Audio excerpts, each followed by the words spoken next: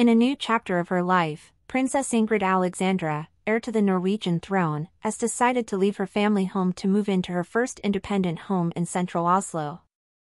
This decision marks an important step for the young princess and is generating interest in the Norwegian press.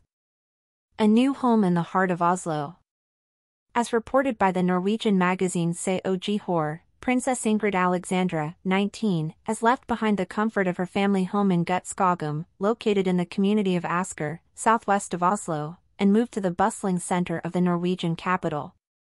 Specifically, he has settled in the popular Grünerløkka neighborhood, known for its vibrant and diverse atmosphere. Exploring the spirit of Oslo. Grünerløkka is a district of Oslo renowned for its street art scene, chic bars, dance clubs, thrift stores, weekend markets and cozy cafes. Although the Norwegian royal court has not officially confirmed Princess Ingrid Alexandra's move, there is speculation that her choice to live in Grünerløkka may be related to her new job. A change of space at work. Princess Ingrid Alexandra started working as an assistant at Uranienborg Schule, a school in Oslo, last fall. The Grünerløkka district is within walking distance of her workplace, making it easy to reach. In addition, this move would allow her to experience life in East Oslo, known for being an area where a diverse and varied population mixes. A princess with an adventurous spirit. Princess Ingrid Alexandra's decision to move out on her own instead of residing in the west of the city, where the royals are usually located, shows her desire to live among people who come from different backgrounds and perspectives.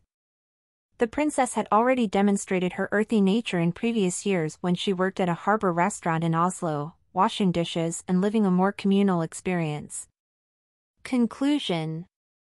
Princess Ingrid Alexandra's move to her first independent home in central Oslo is an important milestone in her life. It shows her determination to live a more independent life and explore the diversity of the Norwegian capital. Her adventurous spirit and commitment to her work at Uranienborg Schule reflect her desire to learn and grow in a variety of environments. This new chapter in the princess's life is generating considerable interest both in Norway and abroad.